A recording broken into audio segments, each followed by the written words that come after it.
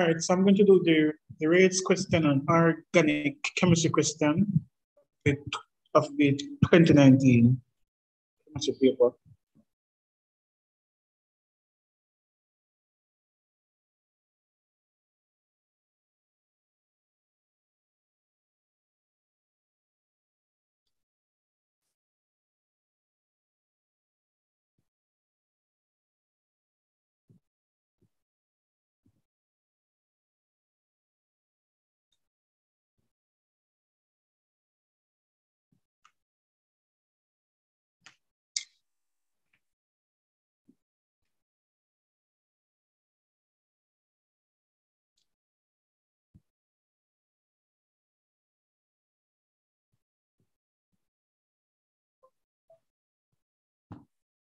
All right, so in this question, we're basically reacting different size metals of zinc with hydrochloric acid. So we want to see the effect of surface area and rate of reaction.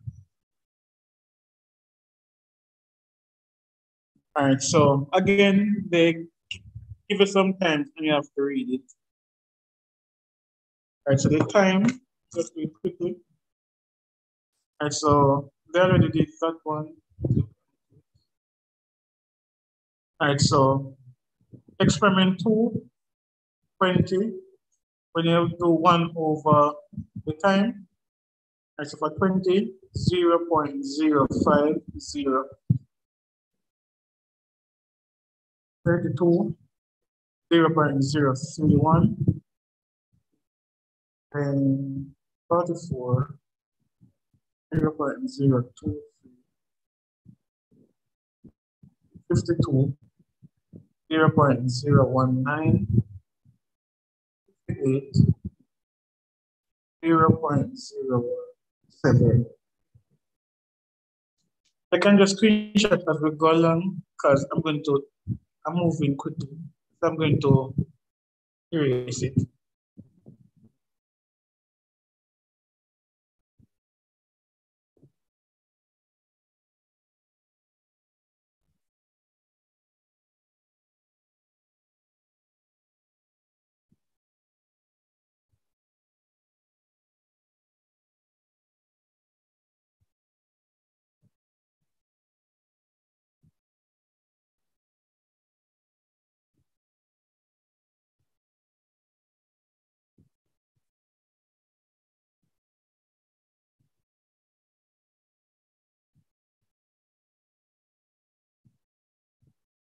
All right, so all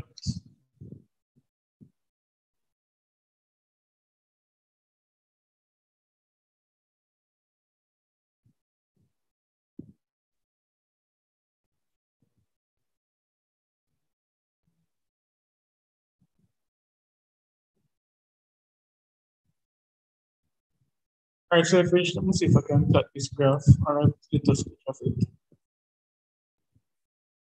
All right, so the highest number was, what is this rate? It's 0.9. If I can bring the time.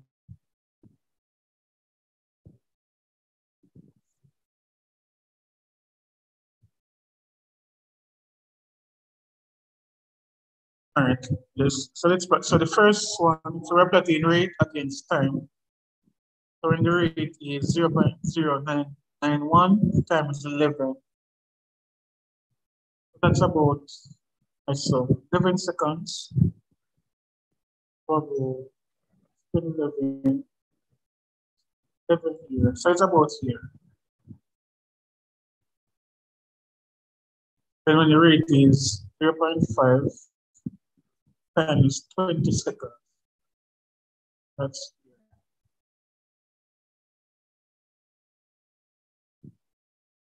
and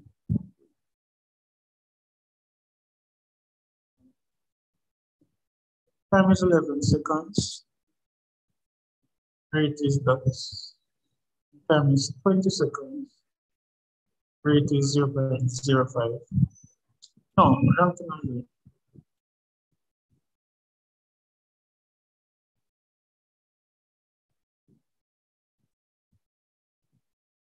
0.09 is up top. All right. I'm just going to use 0.08 as 0.09 because we have to move on. So let's just say this is 0.09 and it would be at 11 seconds. And then now 0.05 to 20.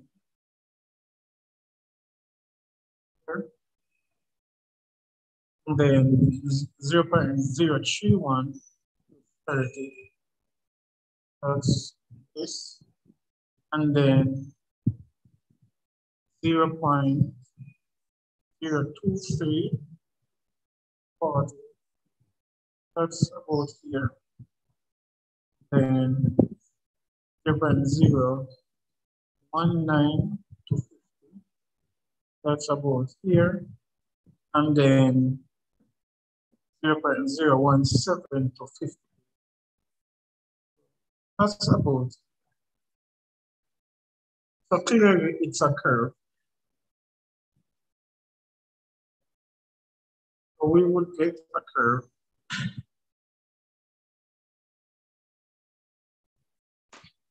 So the curve would look like that. See the question that they were asking.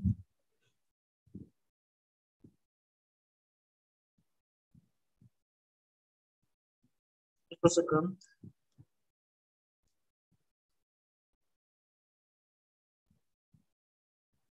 All right, so the first question says, based on the graph plotted, deduce how the rate of reaction varied with time. So from the graph, you can see that as the time increased, the rate of reaction decreased. Based on our graph plotted, deduce how the rate of reaction varied with time.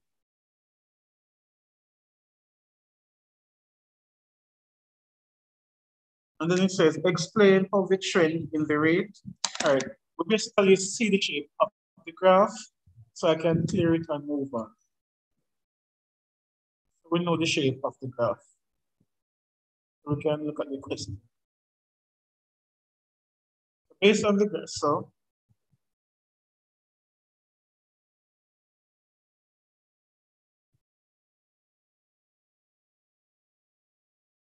basically, this was the shape of the graph. Based on the graph plotted, deduce how the rate of reaction varied with time.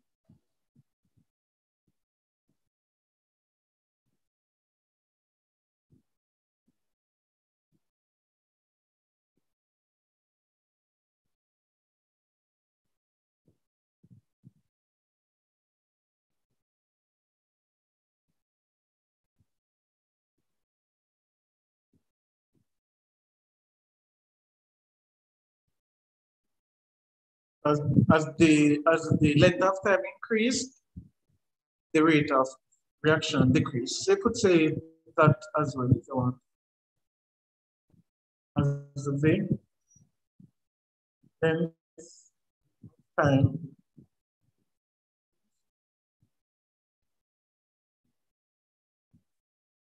rate of reaction decreased.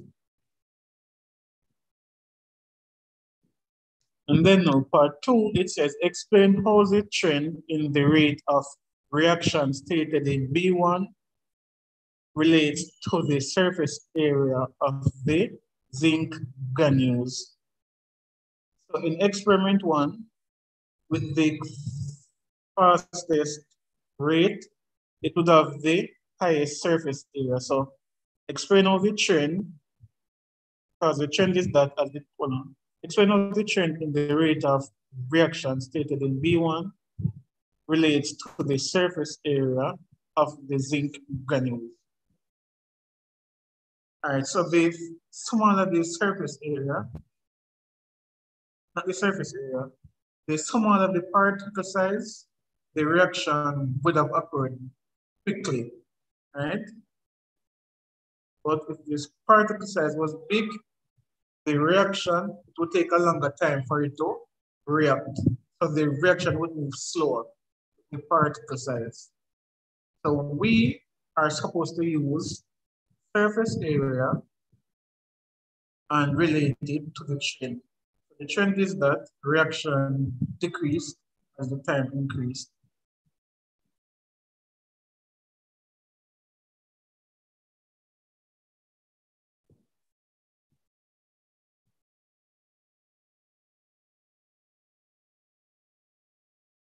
The larger the surface area,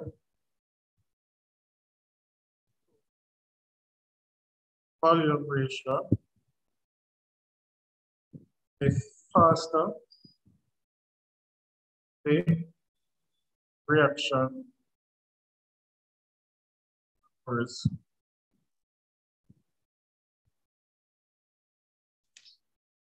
One second, let me just scroll back up and check something.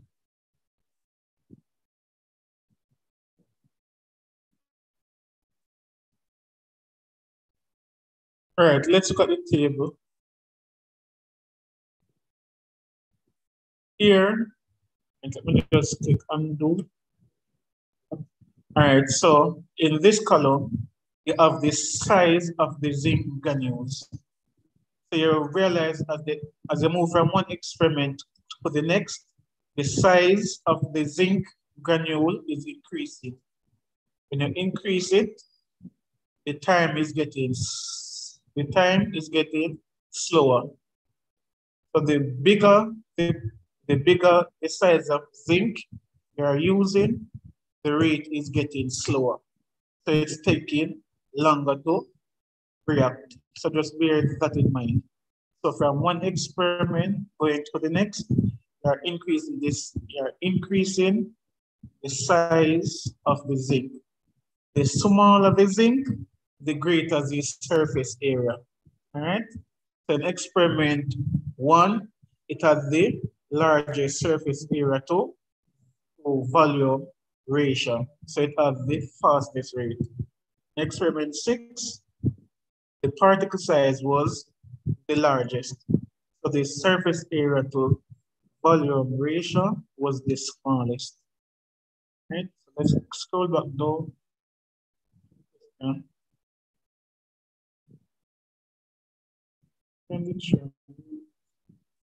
How should this match up? Oh. Right. So the larger the surface area to volume ratio, the faster the reaction. So that is why it's in experiment 1, it had the largest surface area. And in experiment 6, it had the smallest one. So as time went on, it took a longer time to react. So you can just add that experiment.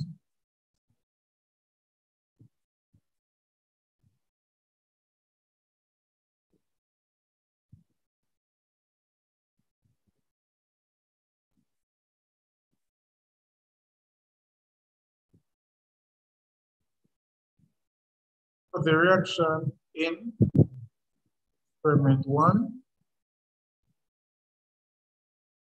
was fastest. It had the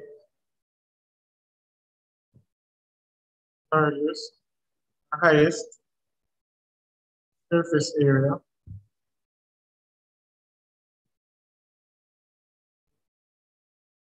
up to volume.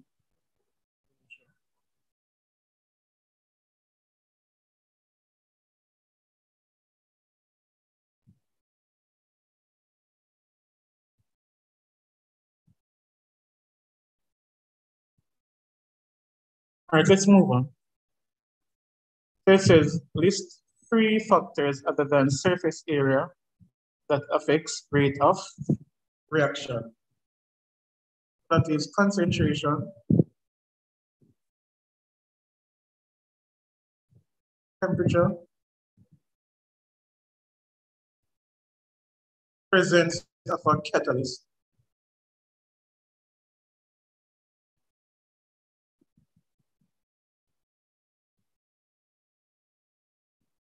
particle size and surface area. Particle size and surface area is kind of one in the same. So the smaller the particle size, the higher the surface area. They can put either of these as a factor. Therefore, so temperature, concentration, catalyst, particle size slash surface area. So those are the four factors that affect it.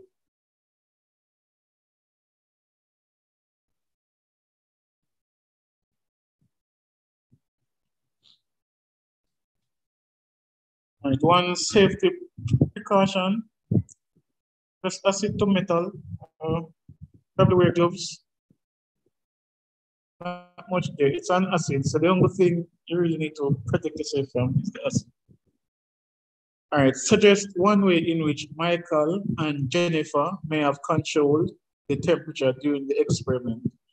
This question is just like the question 122, where you are going to get a temperature increase.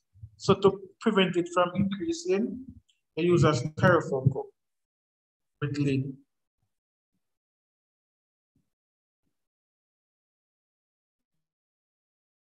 You carry out the experiment, carry out the experiment in a styrofoam cup.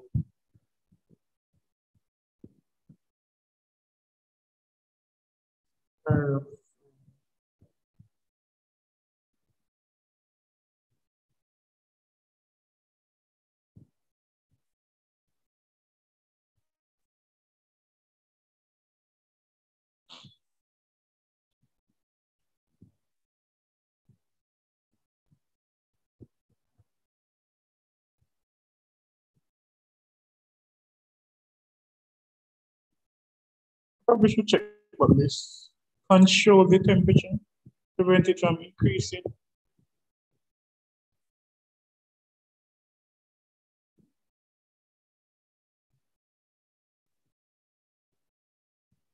All right, the balance equation. It was zinc, metal with sulfuric acid.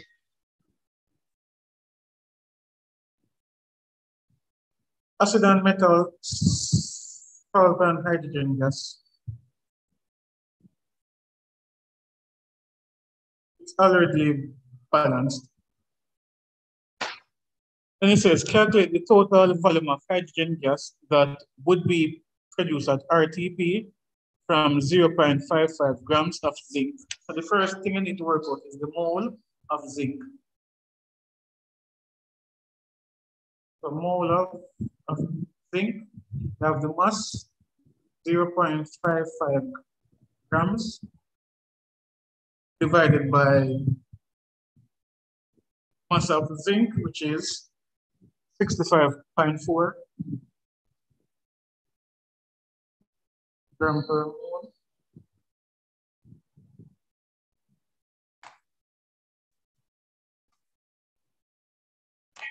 That's what 0.55 divided by 65.4. 8.4 times 10 to the minus 3.41 times 10 to the negative 3 moles. So you have the mole of zinc. Once it's a reaction, you have to use mole ratio to get what you want. So 1 mole of zinc reacts to produce 1 mole of hydrogen gas. The mole ratio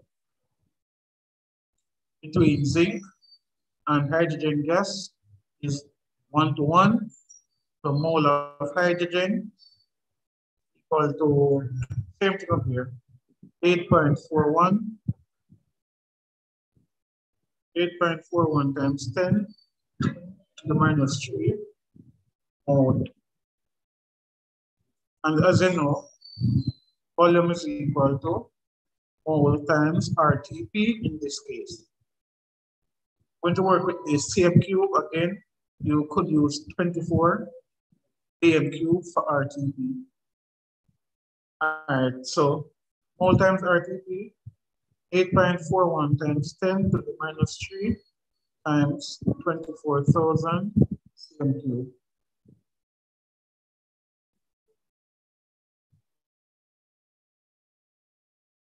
8.4 times 4,000, 401.84 cm cube, 100.4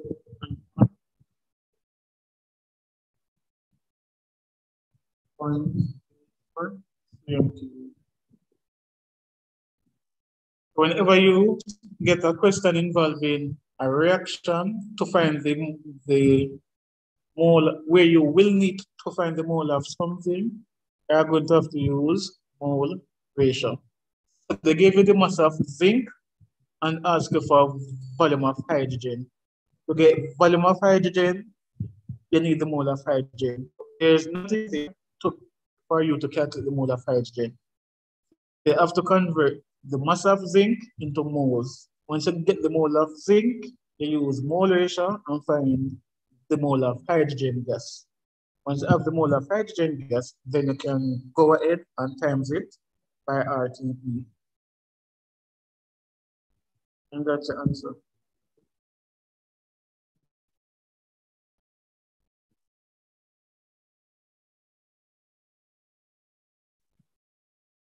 Actually, let's move on again.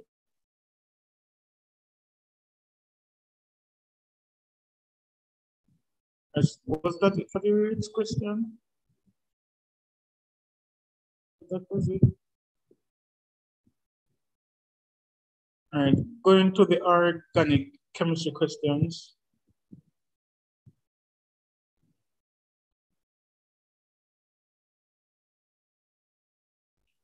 What is a polymers? Polymers are macromolecules.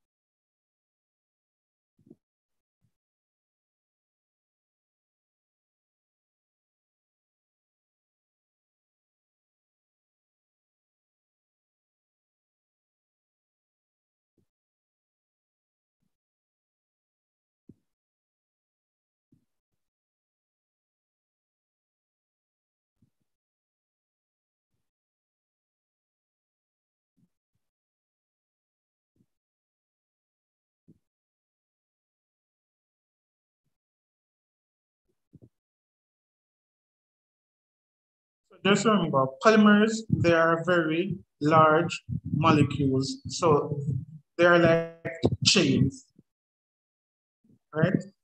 You know that to make a chain, you are joining up small links to make it very long, all right?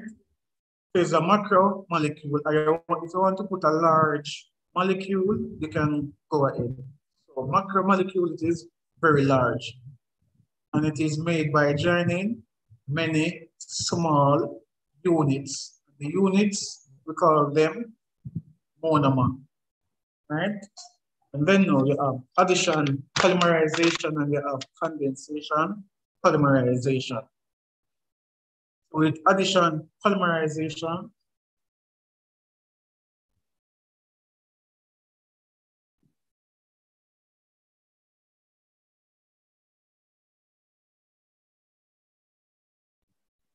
the type of polymerization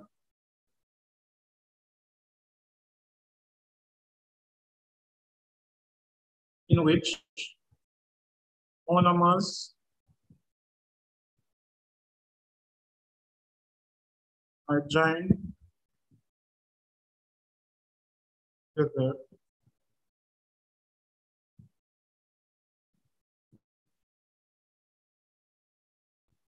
following, if I want to put a result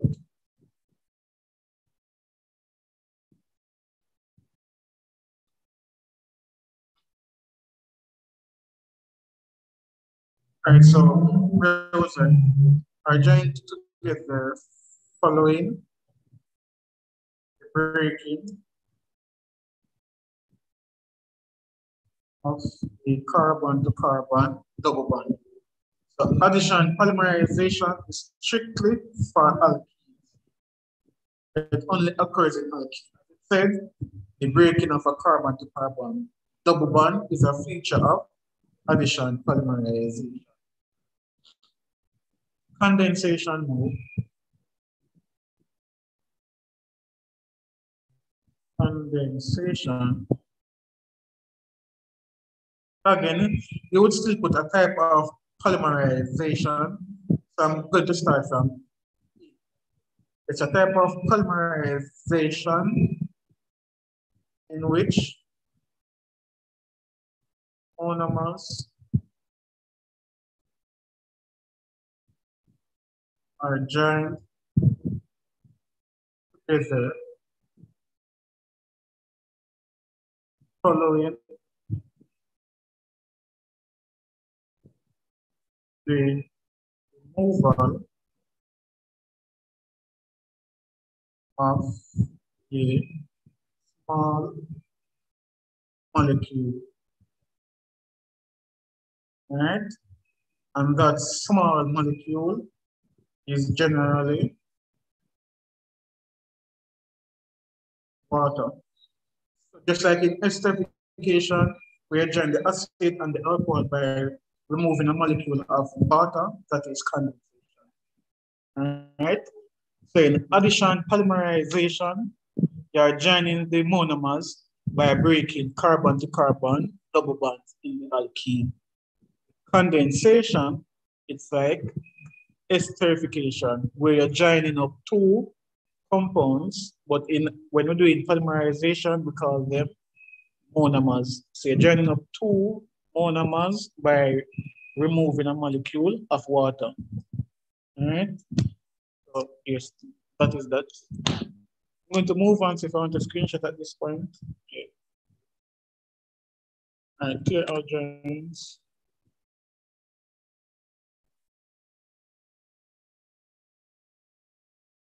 All right, so it says, state the type of polymerization. Give an example for your choice. This is here. All right, I'm going to break from this for a second.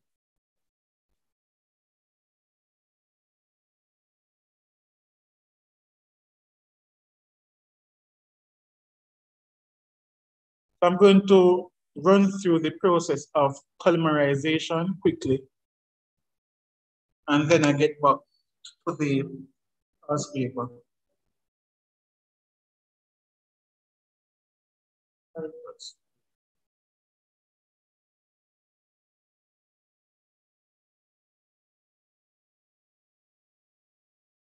So we're doing addition, polymerization.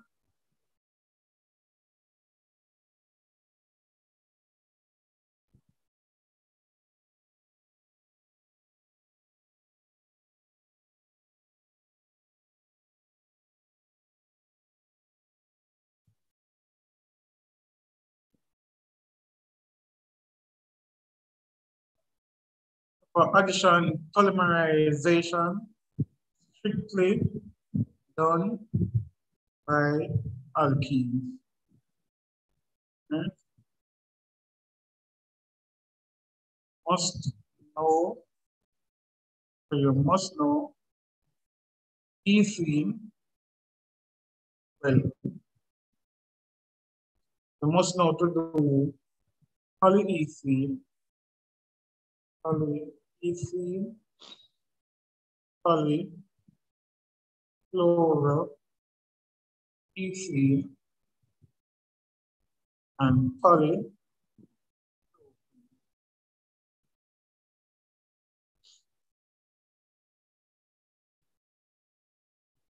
I'm going to start now.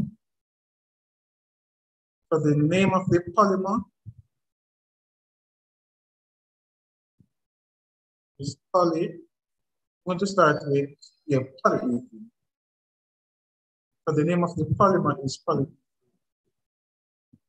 And for polyethene, the name of the monomer is ethene. So all you do is put poly in front of the monomer, and you get the name of the polymer. The monomer is ethene, the polymer, polyethene. All we're going to do is join up a lot of ethene molecules. So this is ethene.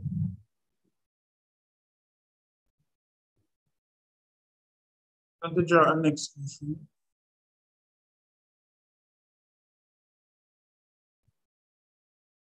I'm going to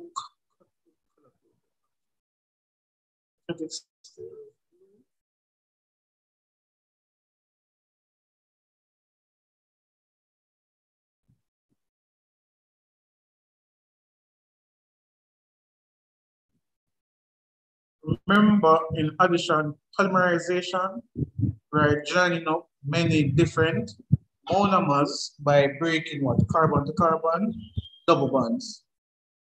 But I'm going to color code is the double bond. I'm going to put one of them in red.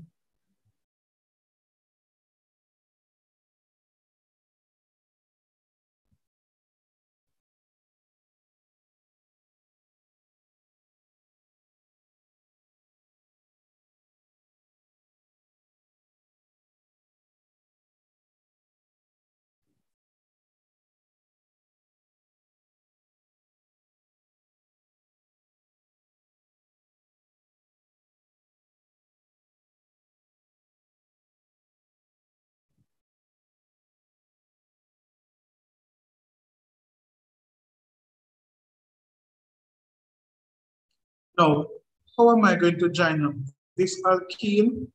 So this is one molecule of ethene, call it ethene 1, ethene 2, ethene 3.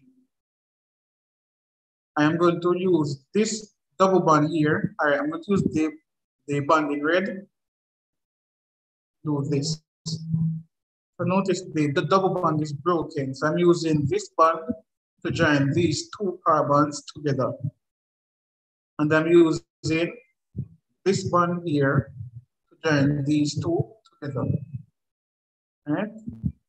So in order to make this polymer, I have to break these carbon to carbon double bonds because I am using one of them to join up the carbon atoms. So look, all I need to do, break the double bond and just put a line in front. So move it from here and put it between the two carbon atoms. Move it from here and put it in front. All right, and that's it.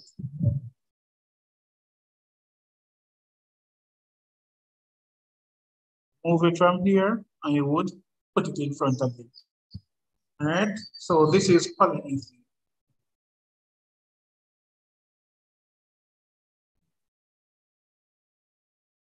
Now, this is just showing a portion of polyethene, right?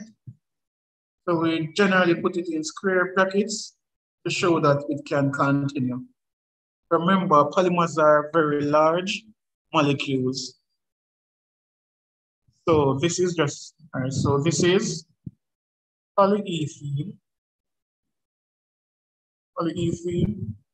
with 3 repeating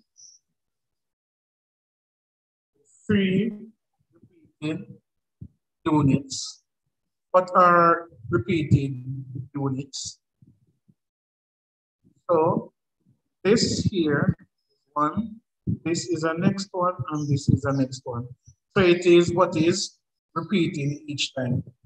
So your repeating unit, it comes from the monomer. If you are asked to draw the structure of your repeating unit, it is what is produced after you break the double bond. So this structure here is the repeating unit. Right? These are 3 monomers. Right? 3 molecules of ethene. They are your monomers. This is a portion of polyethene. All right, so just put portion of polyethene with 3 repeating units. So if it has 3 repeating units, it means you will need 3 ethene monomers, right? So that is polyethene. What you should know your monomer, well, from you know the monomer, you can draw the polymer. And you must know to draw the repeating unit, right? So what is the difference between polyethene and polychloroethene? Only difference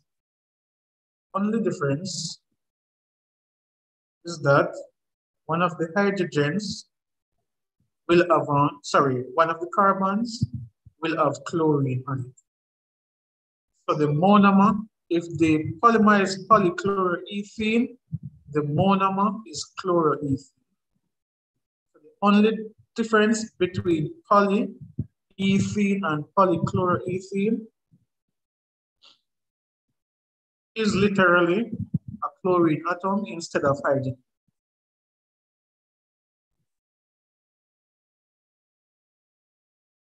Wherever the chlorine is, just put it up.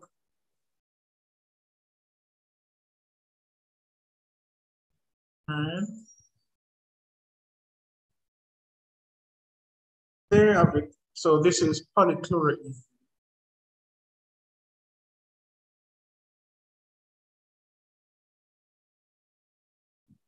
Polychloroethene. That's it.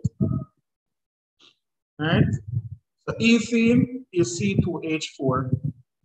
Polychloroethene, just take off a hydrogen and put on chlorine, which means that the repeating unit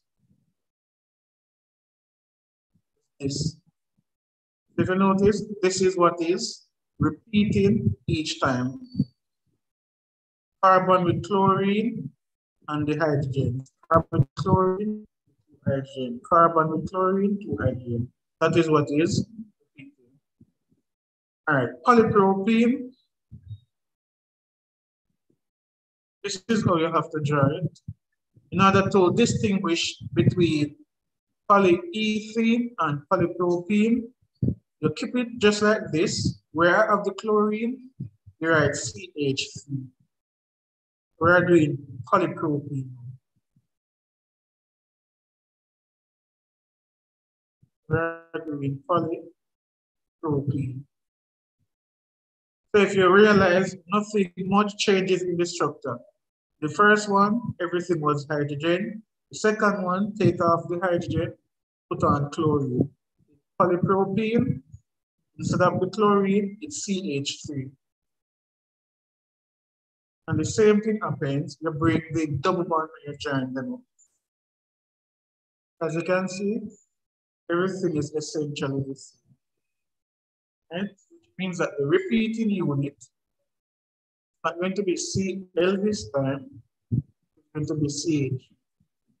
You're literally just changing one thing in the repeating unit, in the polymer, and in the monomer.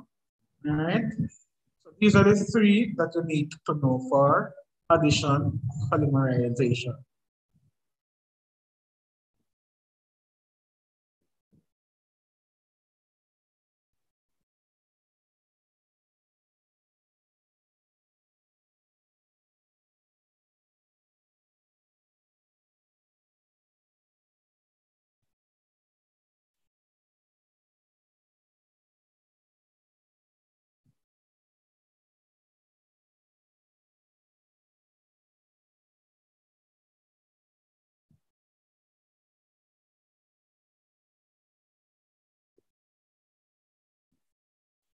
These are the 3 monomers.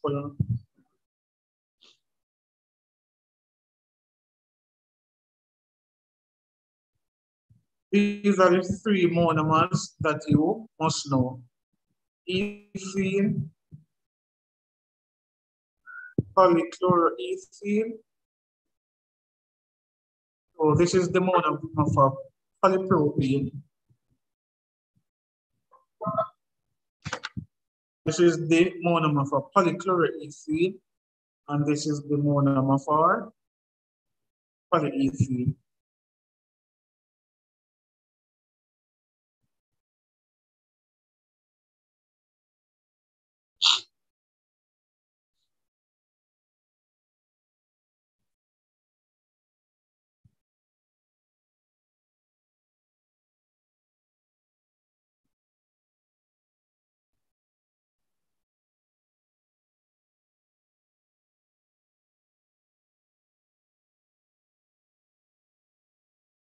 I'm going to put RP for repeat in unit.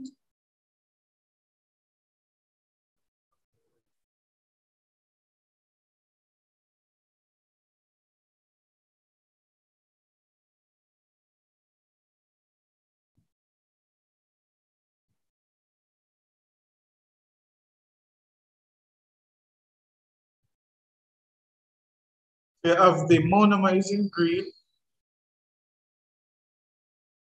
We have the monomer in green, and in blue, we have the repeating units. So this is the repeating unit for polypropene. This is the repeating unit for polychloroethene. This is the repeating unit for ethene. Right? We have the monomer repeating unit. Monomer repeating unit. Right? That is it for addition polymerization. Only thing I will say, they ask you to draw a portion of a polymer. If they tell you 2 repeating units, they're going to use 2 monomers. All right? If they say use 3 repeating units, you use 3 monomers. All right? If they give you a number for the repeating unit, that is what you must use. All right?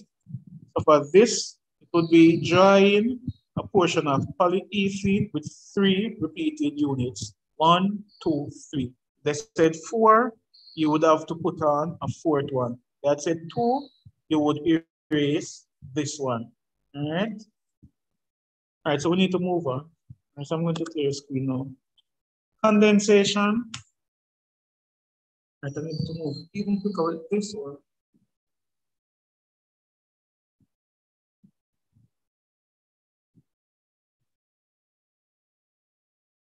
All right, this first one, polyester. You already know about esterification. So with this one, you are representing a diacid.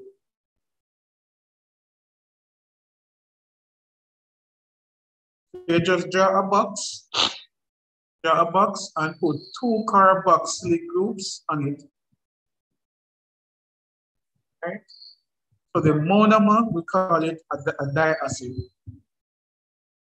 The monomer is the diacid. The next monomer is a dialcohol.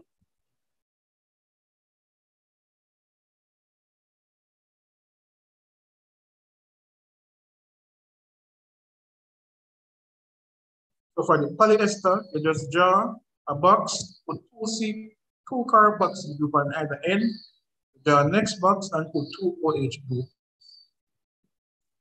Take water off of the acid and hydrogen off of the alcohol.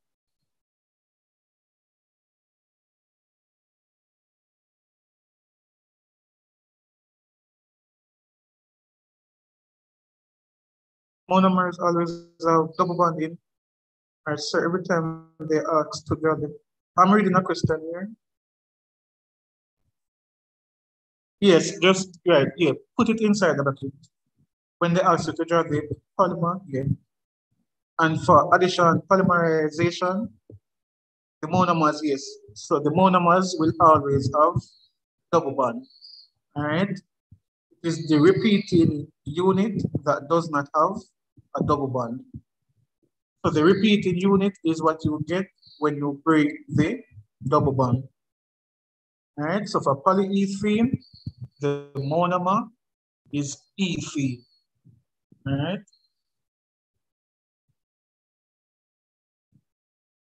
So that's the monomer.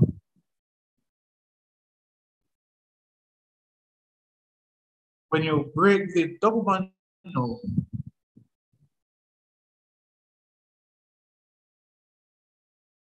right, you put one behind this, one in front.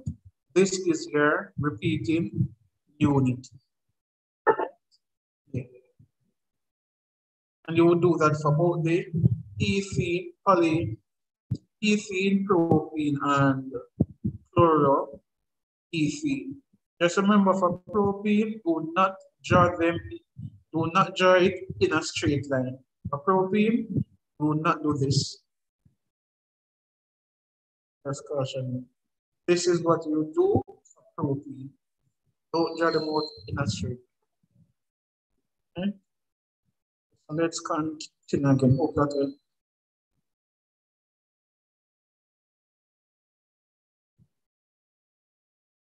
All right. All right. So always take the OH from the acid and the hydrogen from the alcohol. What you are trying to do,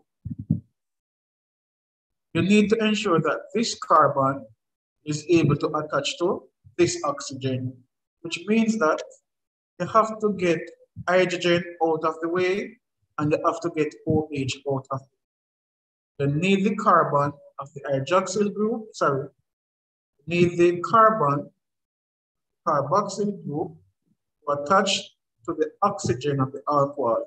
So you need to get everything that is blocking them so that a connection can be made. That's all we're doing. Getting everything out of the way so that a bond can be formed. All right? Let's continue again.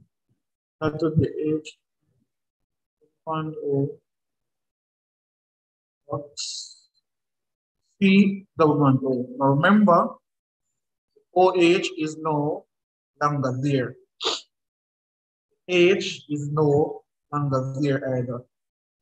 After you draw this, next in line is the oxygen of the alcohol.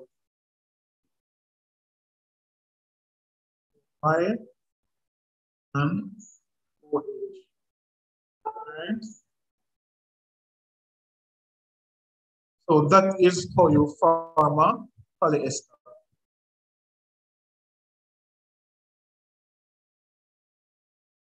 You also circle the link, you circle this. So this is the ester bond. All right. If you are asked to identify the link on it, or they say the ester bond, this is your ester bond. All right. So this is your polyester. Now, when you look at the reaction, right? What took part in the reaction? OH group of the acid took part in the reaction. So over here, take off the OH group. For the alcohol, it was the hydrogen that took part in the reaction. You take off the hydrogen. Remember, polymers are large molecules. This is just showing how it forms, which means that this portion is going to react with the next acid, out here is going to react with the next alcohol. All right. So this is just a portion of your polyester. Just join them, take off the OH and take off the hydrogen of the alcohol. And that's it.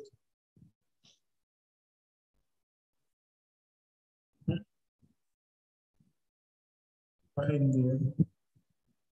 whatever group took part in the reaction, when you come over here, just erase it and put a line. All right. So let's move to the next one. Polyamide.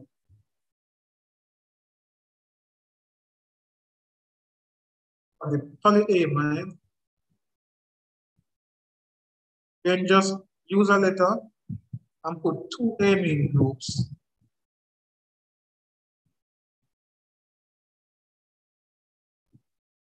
right? So it's diamine and diacid.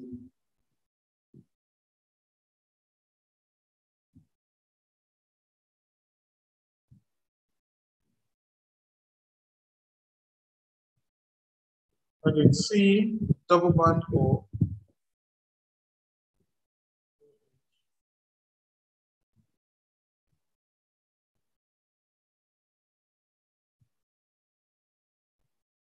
So as usual, take the OH from the acid and the hydrogen from the AB.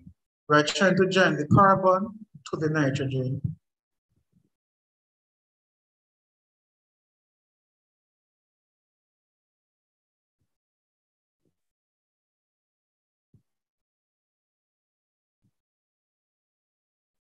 This hydrogen is gone.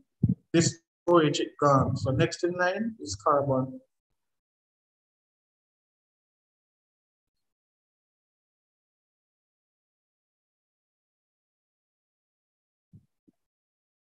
All right.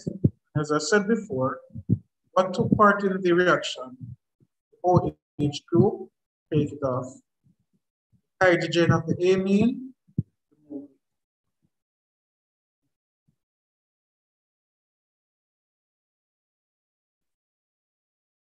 That is how you form your polyamide.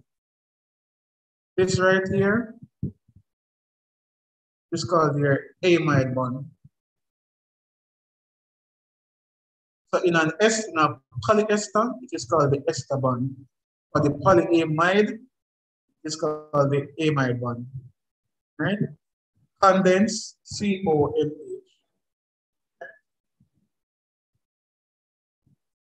Normally the carboxylic acid would come first and the amine next side.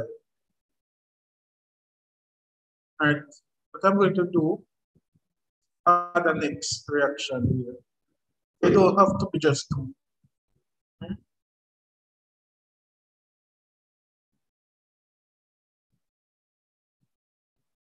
And then you could add the next carboxylic acid out here. Right? So you don't have to just get two. You could put in a third and a fourth and so.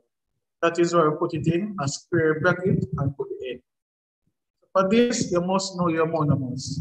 So diamine, diacid, or the polyamide.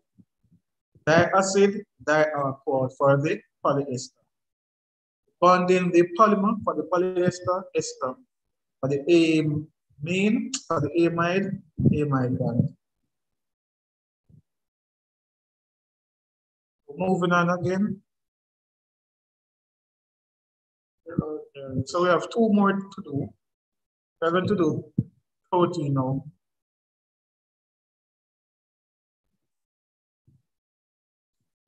The monomer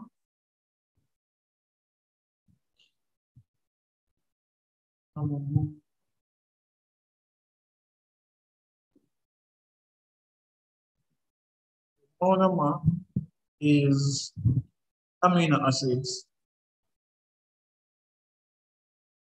This one now is no diacid or no dialcohol. Again, just draw a box. We're going to put carboxyl group on one end and then amine group on the next end. The rest is not important, but let's still could go on the exam. It's like R and H. It's still amino acid, all right? Don't worry about the middle section. Right? Even if it says C, H, R, C double bond O, once you see carboxyl group on one end and amine on the next end, that's an amino acid. Doesn't matter what they use in the middle. Once you see carboxyl group and NH2 on the same molecule, that's an amino acid. Right? CSEC students, we do polymerization at CSEC and Chem. The difference is at Cape, you would, where we have the box, where we have the box, we don't use the box at Cape. All right, so like the polyamide, you would have to draw the actual structure of the amide. All right. At CSEC, we simplify it. So we just focus on the groups that are taking part in the reaction. Okay. When it comes to protein,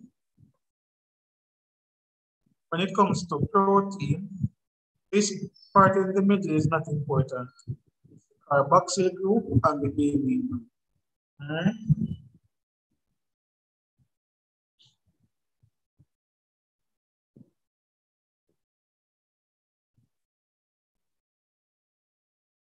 All right, so that's one protein.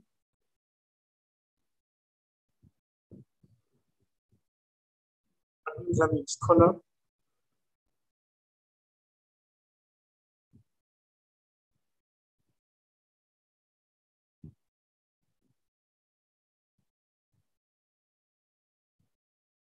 So the NH2 group is always on the left, and the carboxyl group is on the right. So again, remove the OH from the acid and the H from the amine. This is just like polyamide. However, the monomer is different. It's not a diacid and a dialcohol. Right? So one compound has both the COA, the carboxyl group, and the amine group. So what will happen? H box C double bond O. Remember the OH is gone, the hydrogen of this is gone. So what we have next is nitrogen, hydrogen, C double bond O, OH. And as usual, take off this hydrogen, take off the OH.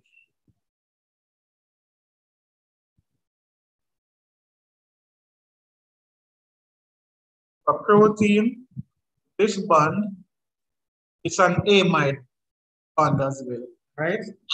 But with protein, we call it peptide bond, right?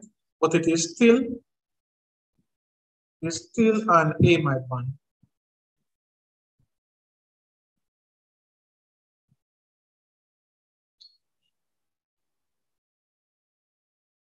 So you have to remember your monomers, all right? Let me just do back this on the exam. You can say R, hold on. C, R, H, double one, O, H.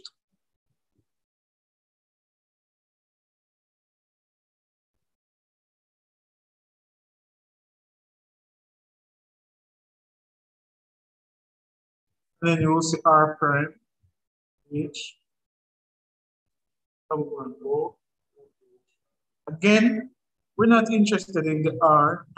We're not interested in what is in the middle. Just remove the OH. Just remove the OH and the H. All right? That is what we're interested in.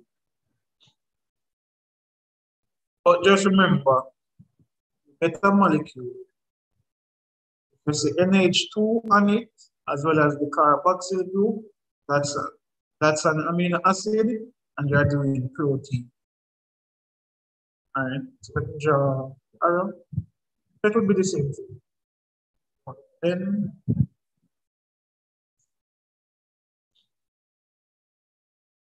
H N H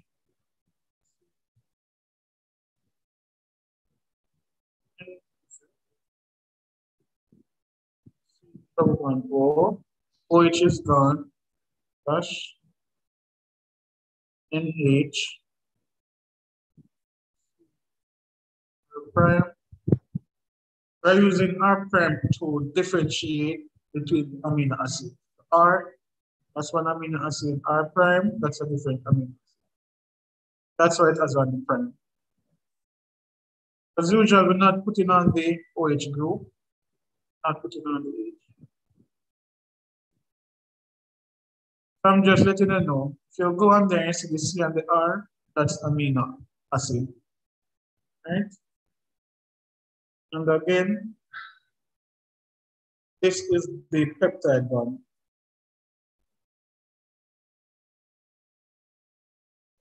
Called the amide bond. But do not go on the amide and call it a peptide bond.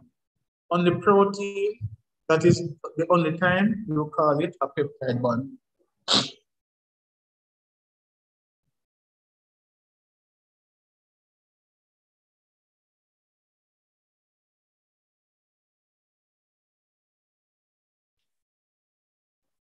All right, ready again. So the final one now is polysaccharide. So we did polyester, polyamide protein. So for condensation, it's 4 of them. They're all joints. Polysaccharides. The monomer is glucose. But the glucose, it is going to appear like a dialcohol. So it will still look like the dialcohol because we are using 2 OH groups. All right?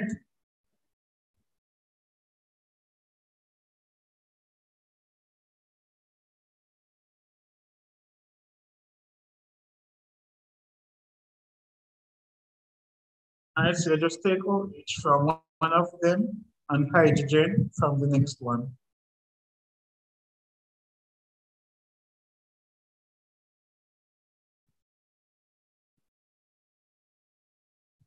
All right, so if I take OH from this one, I must take it off from over here.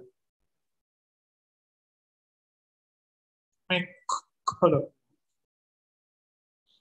Remember how it works. Whatever takes part in the reaction, we're going to remove it. X. So OH is gone, right? What comes next? This H is gone, so you have O. Let's put on the OH. O. OH. What are we going to take off?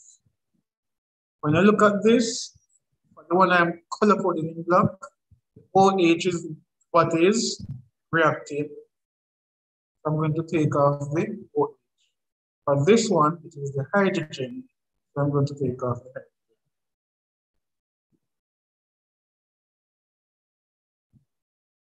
So that is how you get your polysaccharide.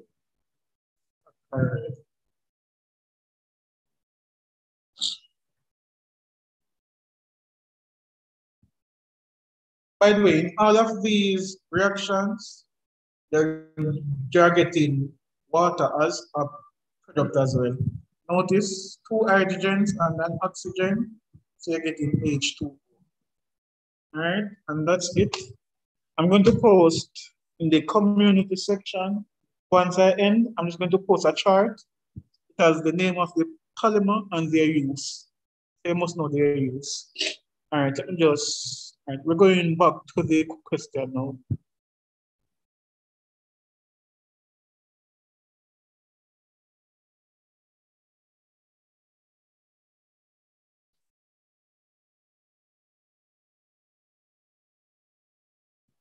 All right, so we had defined polymers already, distinguish between them.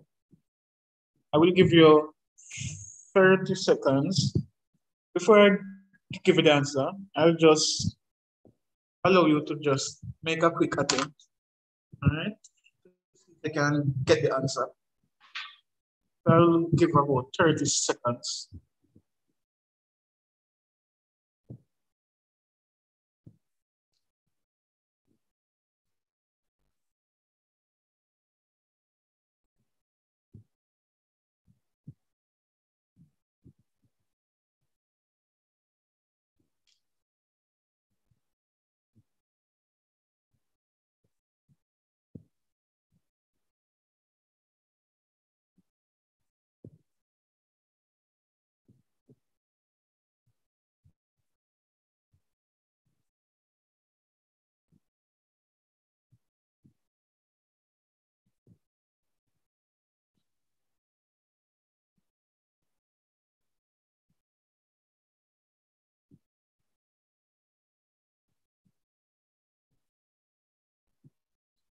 All right, let's continue. All right, in the comment section, if you want to type quickly, what do you think poly? All right, let's see here. Someone said polyamide, and that is correct. That she, yes, it's correct. Lindsay, all right. It is polyamide. So I was going to ask. Oh wait, when it says the type of polymerization, don't tell the name of it. So is it addition or condensation? So it is this polymer here, it is a polyamide, but they are asking for the type of polymerization. So is it addition or condensation? You can type it quickly in the comment section before I give you the answer. Let's see if you want to type it. Is it addition or condensation?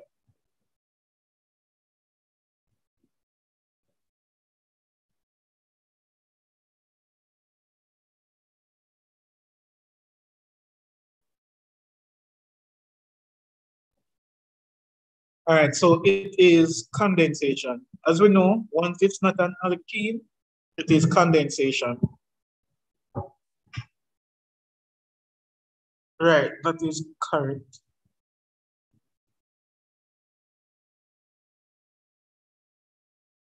It wouldn't be addition. So addition is only for alkene.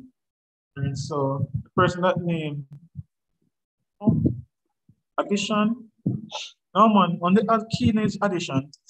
Remember, I did put it on the board.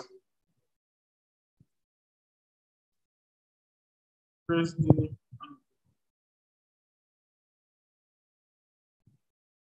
addition is only for alkenes. All right. So unless you saw a compound, if you don't see anything with just carbon and hydrogens, it's not condensation.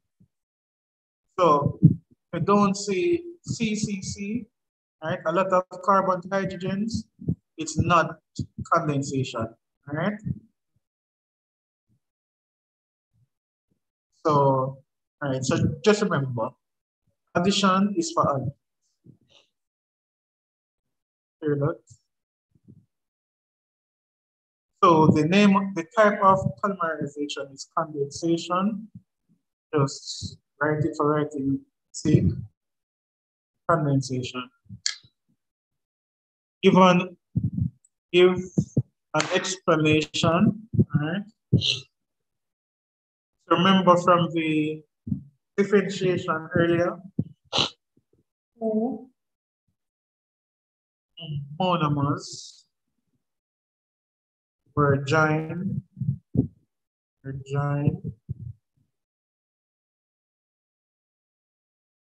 and a small, don't have to say small, can't say a molecule of water was removed. Two monomers were joined and a molecule of water was removed. So that is the next hint. Once you see water, it's condensation. Right? So that is how we know. The join of two monomers and the molecule of water was removed. And this polymer question is from 2019, if anybody joined it. All right. It says identify one use. All right. So as you know, as I said, I'm going to post a picture in the community section of a table, the uses of all of them. Or we could say in the textile industry, because of the clothes.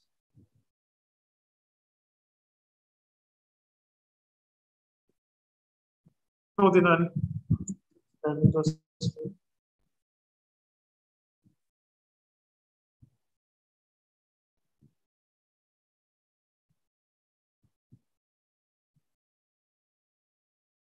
That make clothes, polyalkenes, all sort of plastic materials.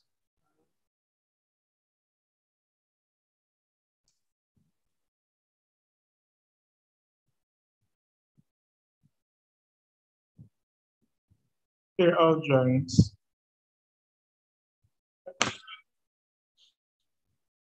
All right, so this says take the whole molecular series to which compound A and B belong.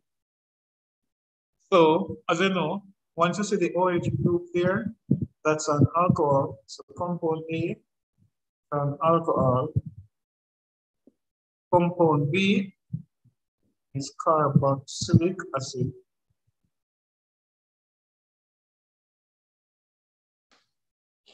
State the name of compound A. A is ethanol.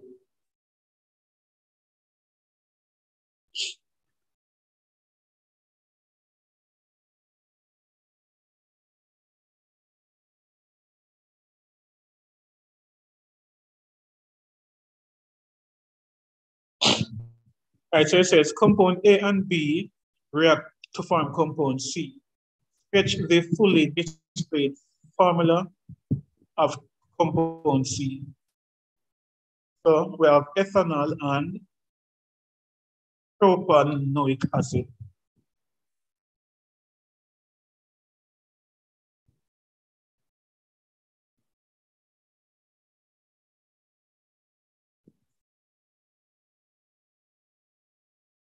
So I'm going to work it here. So I'm just showing you back. So the reaction is esterification. When you're doing esterification, the alcohol, sorry, the carboxylic acid. When you're doing esterification, which is carboxylic acid plus alcohol, you draw the carboxylic acid first. All right, so when you do esterification, draw the carboxylic acid first. Which means that the carboxylic acid was what again? Plus propanoic acid, let me check back.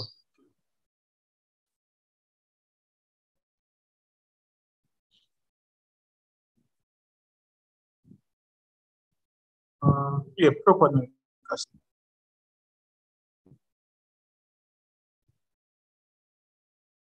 And so you draw your carbox.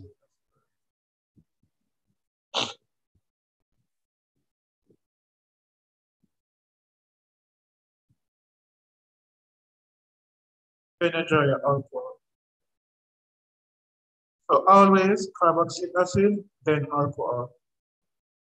So this is just like condensation, just like polyester formation.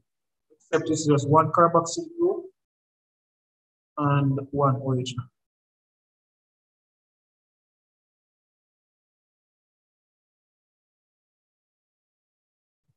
The OH is always from the acid and the hydrogen from the alcohol.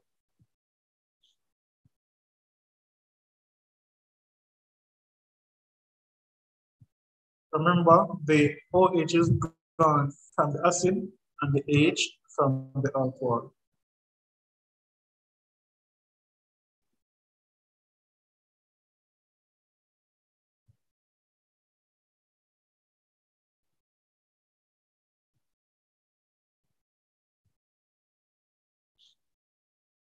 Right? And that is this is your ester.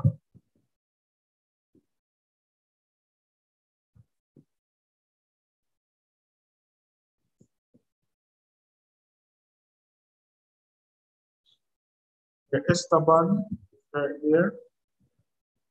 So the whole molecular series is ester. This is your ester bond. How do we name our ester? All right, so this is propanoic acid. Propanoic acid. This is ethanol. Right? When you're naming the ester, you remove IC and change it to AT. For the alcohol, remove anal and change it to YL. Alcohol portion comes first when naming an ester. Alright, so in the naming an ester, the alcohol portion comes first. Alright, so over here is the alcohol portion, right? Just so ethanol, it will become ethyl. They take off the anal and add YL, so it's ethyl. Propanoic becomes propanoate, right? So the name now is ethyl propanoate, right? That is the name of the ester. So in terms of the structure, put the acid first and the alcohol second, right? But in terms of the name, it is the alcohol, then the acid.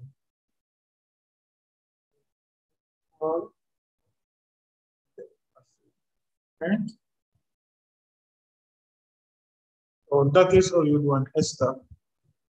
Now, as a reaction, so this is a reaction for alcohol and carboxylic acid. But I'm just going to use it to do a quick just explain it quickly for the ester. So the reaction of ester, you really need to know. You must know how to hydrolyze the ester.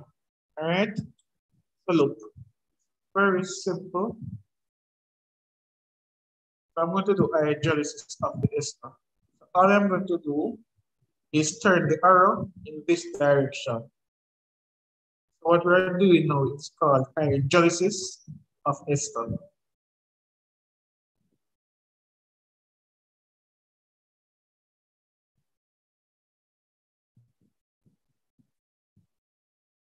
Hydrolysis of ester. Right? We are converting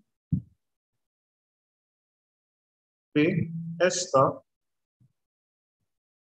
back to alcohol and carboxylic acid.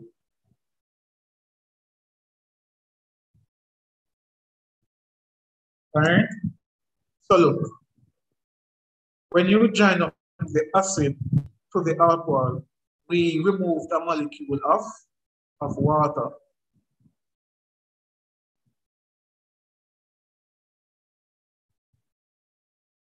You get the ester plus water. So if you add back the water to the ester, it is going to break the ester bond. So adding back water to the ester, what you are doing is putting back OH there and the H on the alcohol. Hydrolysis of ester, you are breaking up the ester to give you back the alcohol and the acid.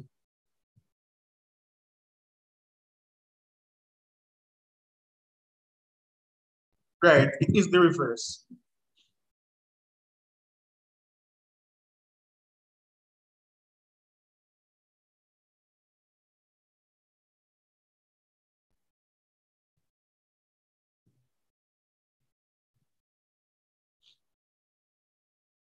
So here we have an ester.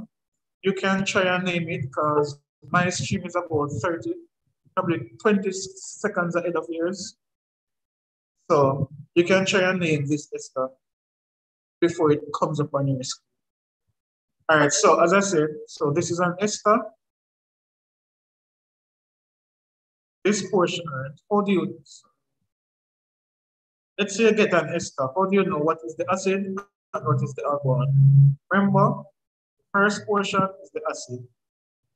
Over here is the acid, over here is the alcohol. Right? Just separate the carbon from the oxygen. It's 2 carbons, so we know that is ethanoic acid. And this is 1 carbon, so it is methanol.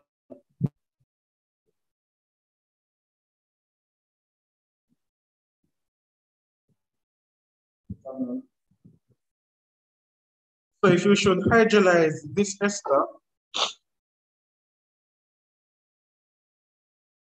we should hydrolyze this ester by reacting it with alcohol, with water. You should get back the carboxylic acid and the alcohol, which is methanol.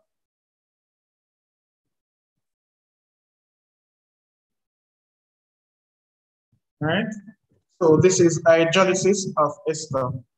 Now, when you're doing hydrolysis of ester,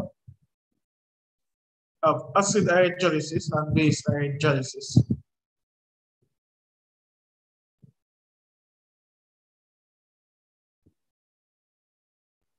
This is what you will get with acid hydrolysis, all right?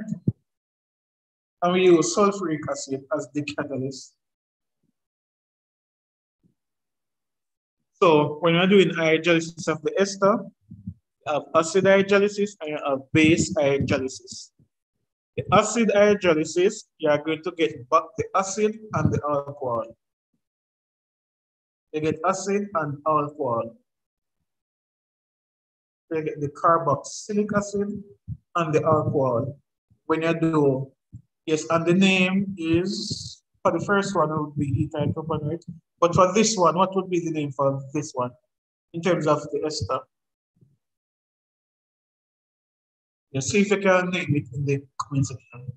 All right, so yes, so when you do acid hydrolysis of the ester, you get the acid that was in the ester as well as the alcohol. However, when you do base hydrolysis,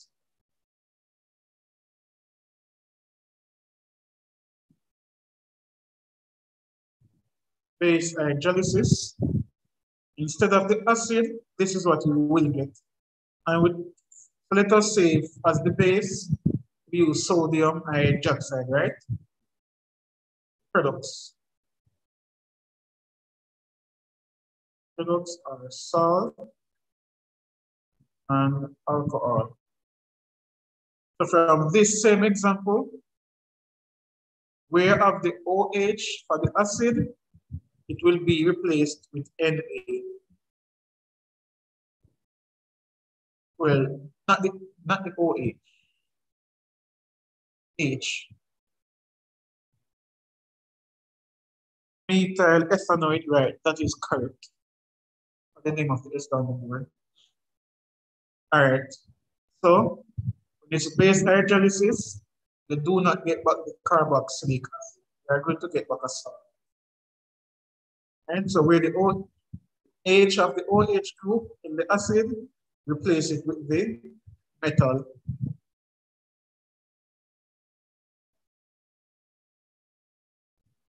And you will get your alcohol.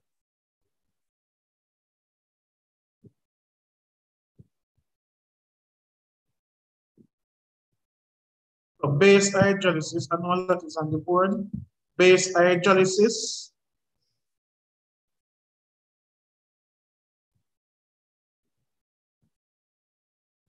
This process, if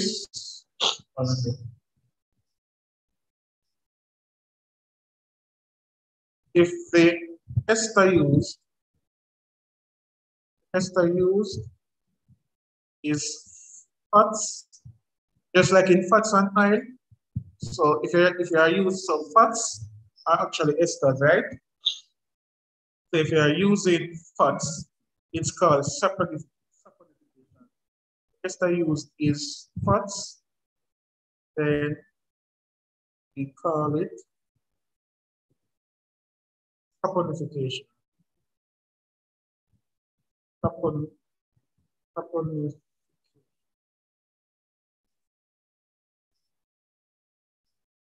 Right? And saponification Process of making soap. Process by which soap is made.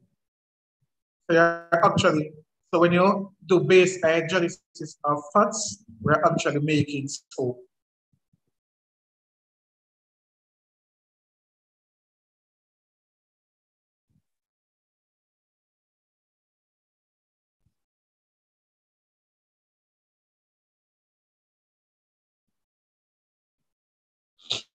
One second.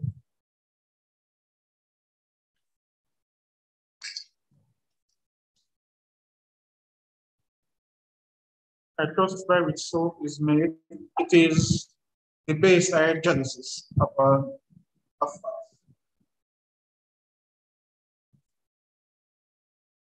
It is base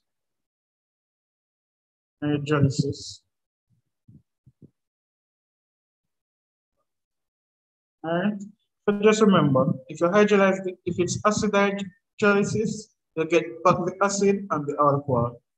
If it's base hydrolysis, so let's say you are hydrolyzing the ester using sodium hydroxide, just know that you do not write but the full carboxylic acid. Instead of the H, you will put Na. Both cases, you get the alcohol. It's acid hydrolysis. Right, the salt is the soap. That is correct, yes. So if it was, right, so this, if this was the fat, the salt, so this is this salt, right? And as the person in the comment section says, salt is soap. So when we use fats, salt is the soap. If we are using fats, right? So soap is actually the salt. All right, let's get back to the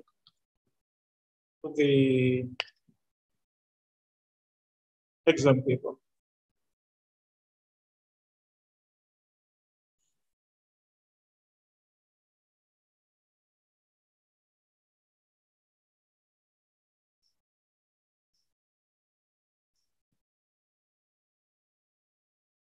All right, where were right? So I identify the whole molecular series to which compound C belongs. We know that compound C is an ester.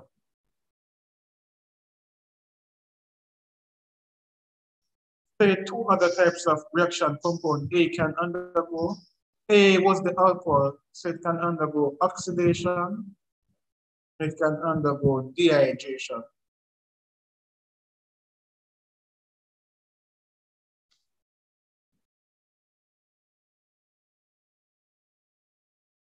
That was let's download this and let's scroll down to number. Just work in the organic question. All right, we already did this from the 2022 paper. Right, the molecular formula of the second and third members of the alkane homologous series. That's ethane and ethene. Sorry, that's ethane and propane.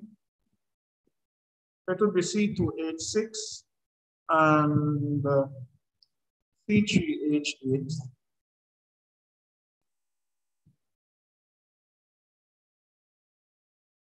Derive the general formula for alkanes.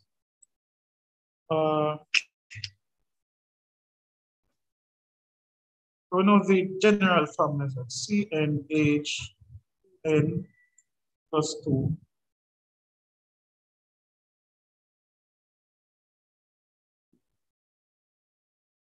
Yeah, that is also correct. Give me a second, I need to tell you.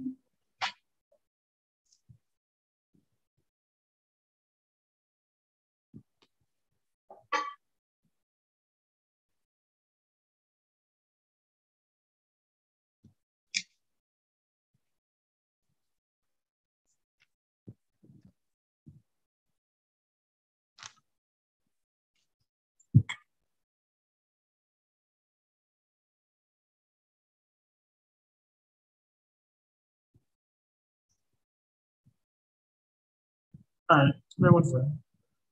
All right, CnH2n plus 2.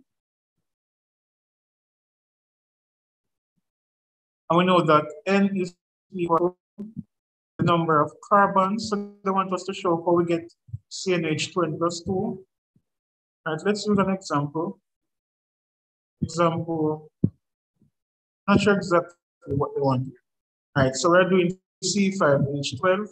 So N is equal to 5. C5H 2 times 5 plus 2. So that would be equal to C5H12.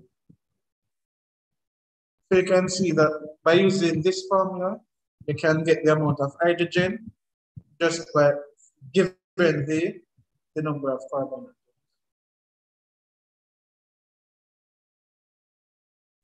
Not sure if this is exactly what they want, right? Deriving it. This year, 2019.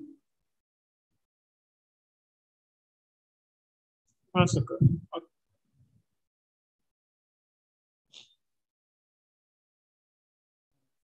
Let's scroll down.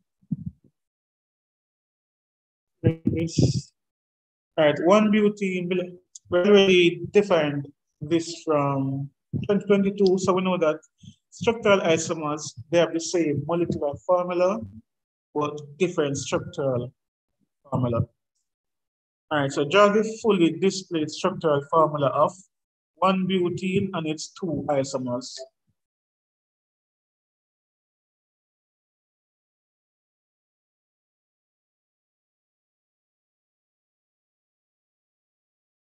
All right, so draw 1-butene.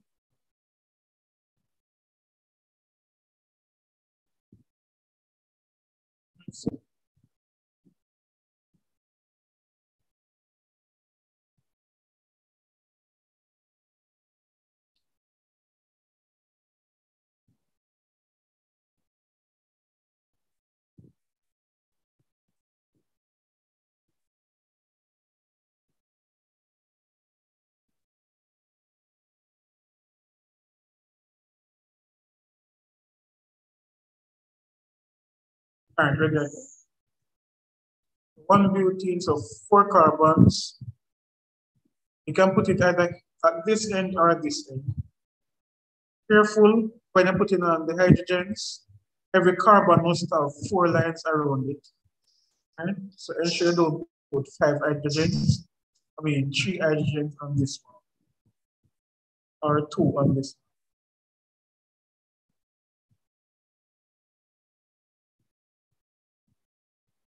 All right, so that's 1-butene. Yeah, it's 2019. All right, remember earlier when I did the other paper, right? When you're doing isomers, all you need to do is take carbon from the end. Right, I will have to scroll down. So I'm going to take this carbon from the end and put it on the middle one.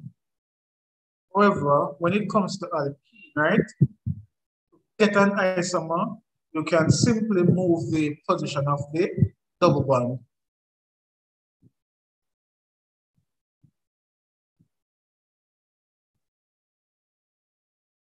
So this is, no, it's June. No, it's January.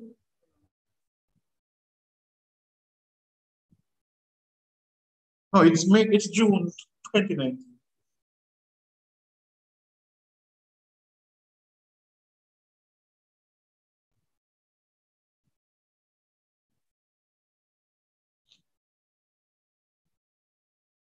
All right, yes, so when it comes to alkene, so this year was 1-butene. This down here is 2-butene, right? They can actually shift the position of the double bond to get an isomer. Right?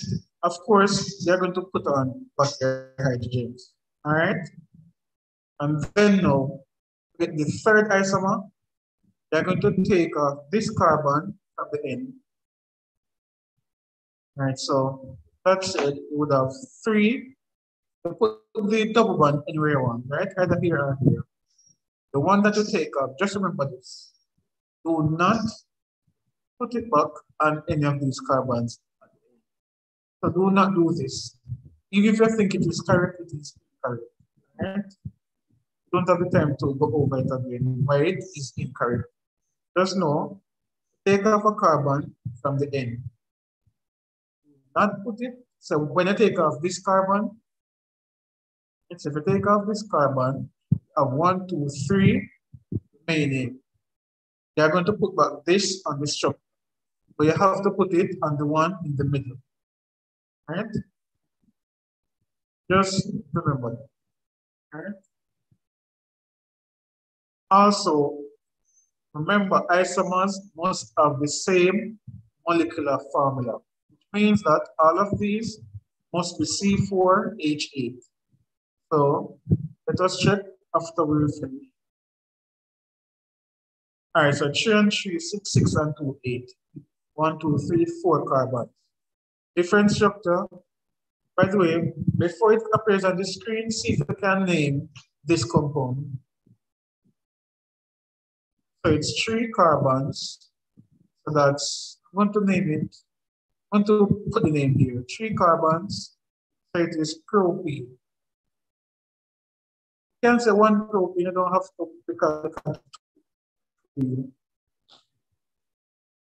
all right, so 1 propene.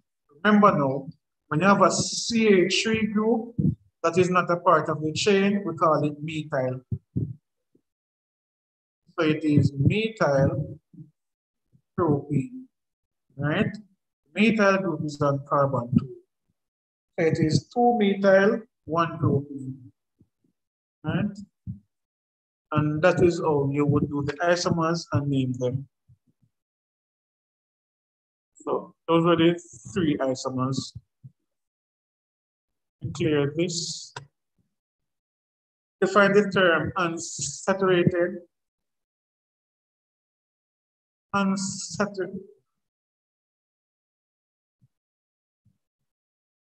Unsaturated refers to the presence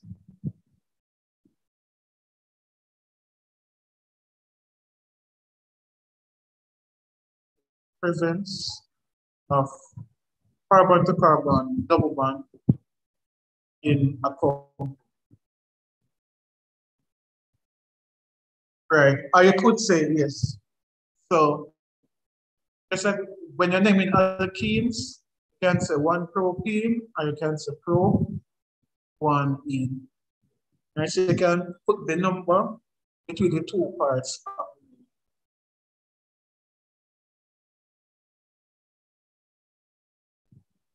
All right, so unsaturated refers to the presence of carbon to carbon double bonds. So that is why we say that alkenes are unsaturated. Alkenes are unsaturated. And alkanes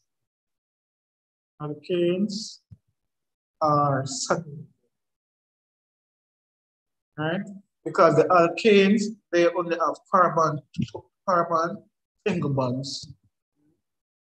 Then it says, state what is meant by a hydrogenation reaction. This is a reaction in which hydrogen gas is added to an alkene.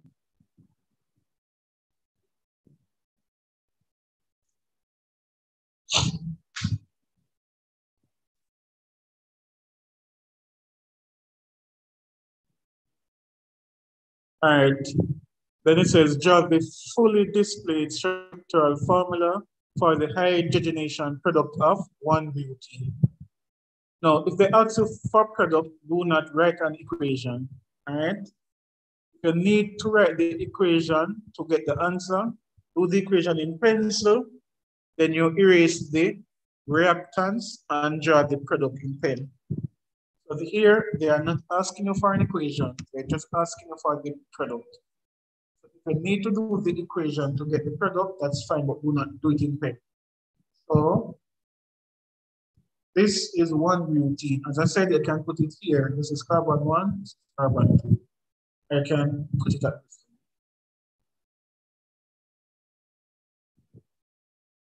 And in the interest of time, just put an hydrogen. We're going to react it with H2. Remember, when you're reacting alkenes, you're going to break the double bond and they add 2 things to the carbon of the double bond. Only the carbons of the double bond. All right, don't add it anywhere else. These carbons are not involved. Only the carbons of the double bond. All right, so this is what we will get. 1, 2, 3, 4. The double bond is broken. The hydrogens, so these were the 2 carbons of the double bond. 1 hydrogen goes to each of them. So you are converting the alkene into an alkene. So hydrogenation converts alkene to alkane. Right? Now, as I said, it asks for the product. So all you would draw is butane. So they did not ask for any of over here, just this. Right?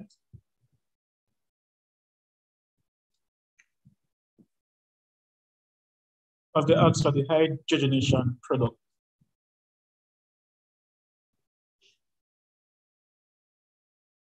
All right, that's it for the organic. All right, I'm just going to do a quick recap of some random stuff that I deem important. Organic chem, and then I will end this session. All right, I'm going to stop share.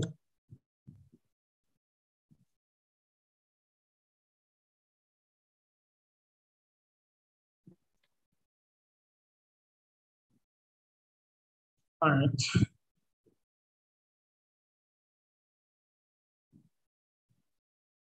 All right, if they ask about physical properties,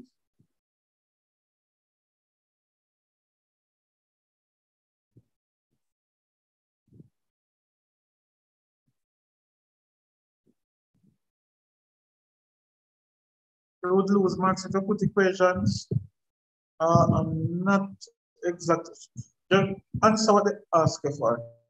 Put it that way. So they did not ask you for an equation. So as I said, if you need the equation to help you, go ahead and write the equation. Put it in pencil.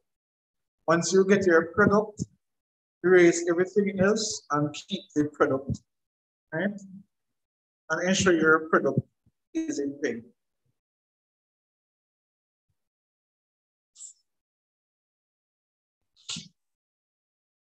All right, if they ask about physical properties for your alkanes and alkenes, they are the same. Everything is low. So when it comes to physical properties, alkanes and alkenes, everything is low. And what are the physical properties? Melting, so low melting point, low boiling point, low boiling point, low melting point, low boiling point, low density, and they are insoluble. Try and remember at least 2 of these.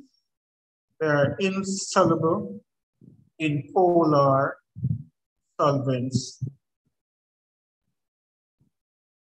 like water. So these are 4 physical properties of alkanes and alkenes. For alcohol,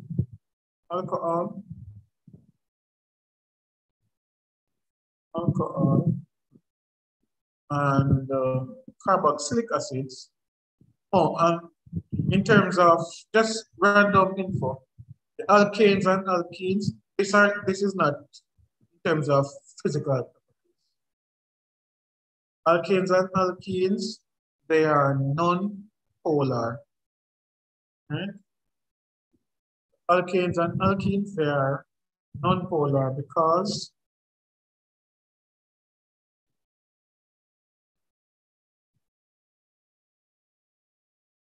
you normally use electron negativity at this stage. All right. So just put it simple, they are non-polar because the electrons are shared only between carbon and hydrogen. Right? Alkanes are non-polar because the electrons are shared equally between the carbons and hydrogens. And it is for that reason why they are insoluble in polar solvents. So the alkanes and the alkenes, they are insoluble in water. Reason, water is polar. Alkane and alkene, they are non-polar. That is why your cooking oil, it does not dissolve in water. Right? So water is polar, the hydrocarbon is non-polar, so they don't mix. Remember the term like dissolve, like. When it comes to carboxylic acid and alcohol, carboxylic acid and alcohol, they are polar, so they dissolve in polar solvents like water. Right? Right.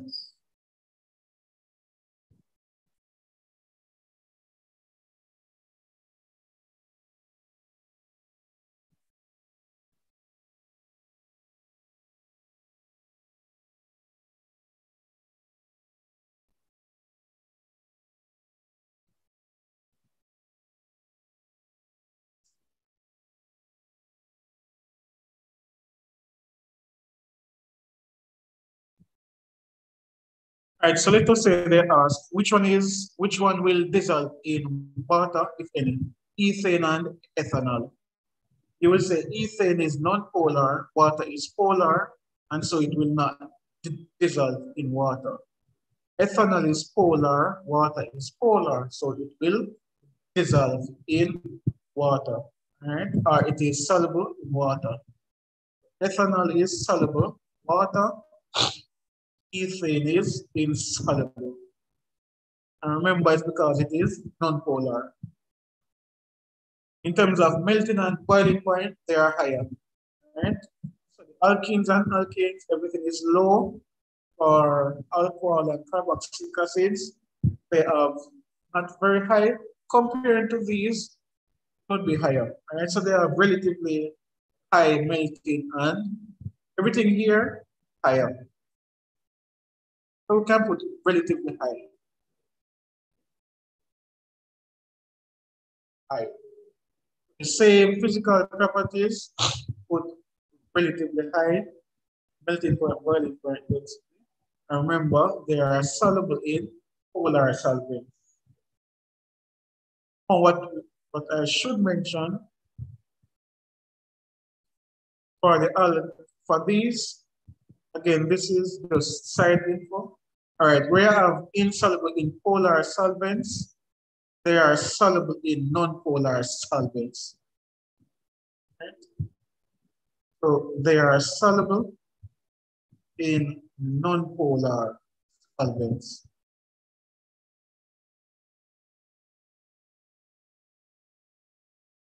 Right, so I'm going to clear the board again.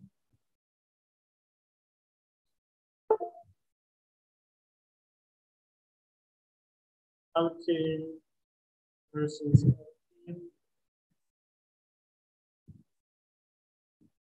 burn with clean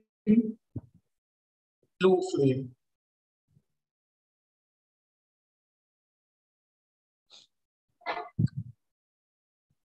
So alkanes, they burn with a clean blue flame.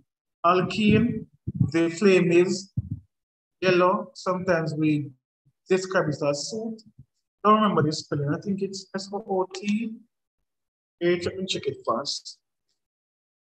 Soot.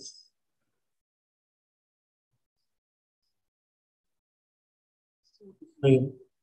All right. So alkenes burn with a soot flame. So you can say yellow or soot flame.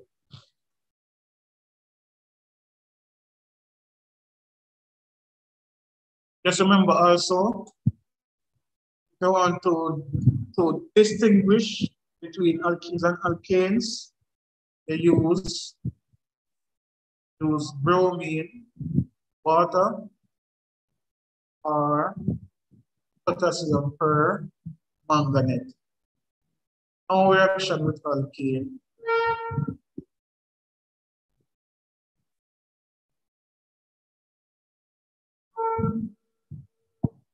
Reaction with alkane. Alkene will decolorize them.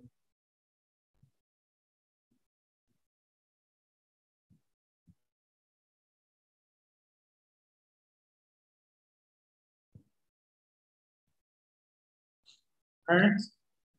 Just, just remember that also, I will post a picture of it. You need to know the use of the different fragments, like the different fractions. Like C1 to C4, there are fuels.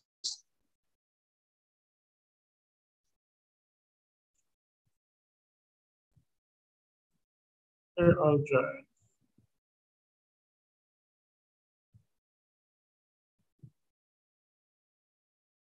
And I'm going to end it with rates of reaction in the next 10 minutes.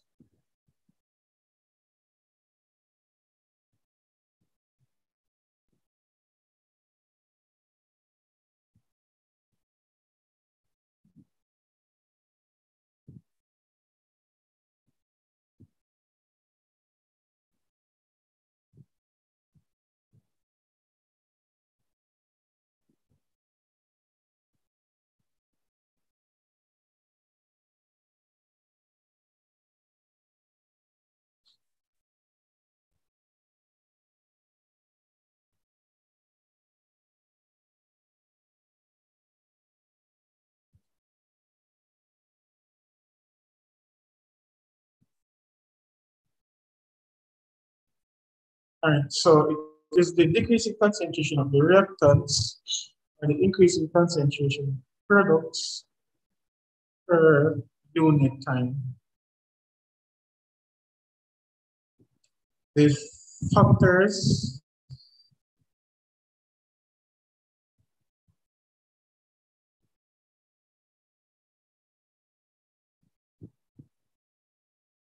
as temperature increase, so they ask you to state how each factor affect it. So as temperature increase, the rate of reaction increases.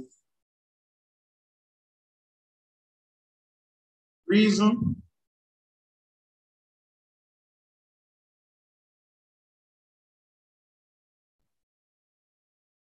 kinetic energy of the molecules increases.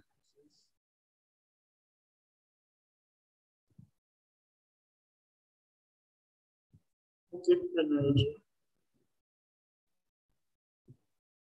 the molecules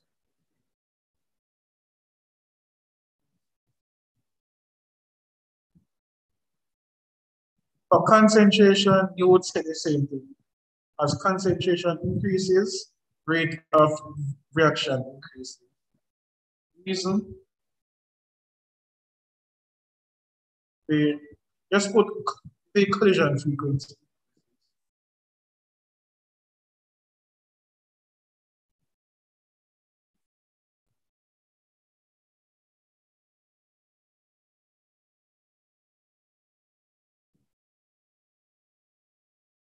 Catalyst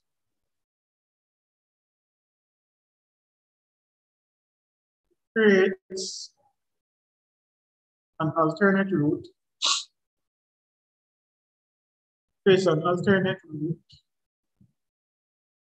with lower activation energy.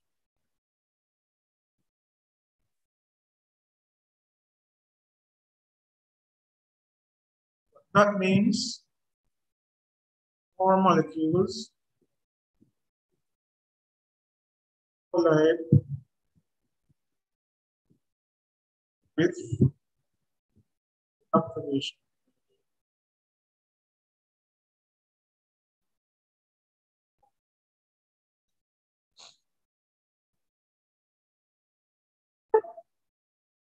More molecules collide with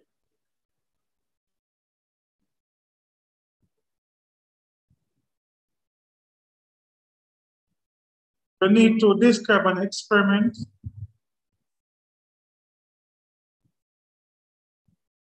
We need to describe an experiment to, let's say, to see your particle size affect, we want to know how particle size affect the rate of reaction. Just get a conical flask.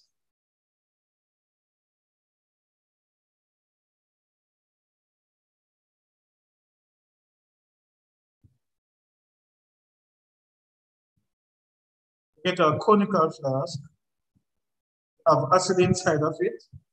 Whichever acid you want to use, they're going to add some, whichever, they don't give you one, but let's say they give you one, right? Let's say magnesium, calcium carbonate. So this is effect of particle size. For an experiment with particle size, you have a calcium carbonate in the acid. It's going to react and produce a gas. So you have to cover it with a rubber ball, right? And inside of it, you are going to have your gas syringe.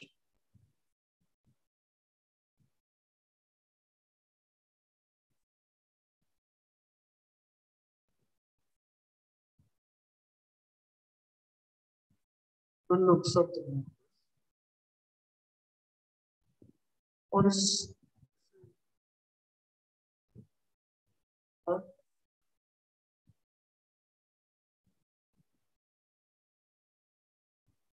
so you have the conical flask, gas syringe to collect the gas, and you have the calcium carbonate and the acid. So remember, calcium carbonate plus, let's say, hydrochloric acid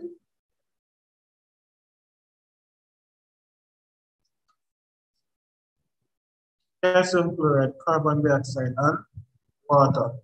So because a gas is going to be produced, we can see which reaction. So in one container, we will have a large size, right? And then in the next container, you will use crushed samples. Right? So they might ask for an experiment, isn't it? Just remember, all you have to do, react the base or the metal with an acid, collect the gas using the gas.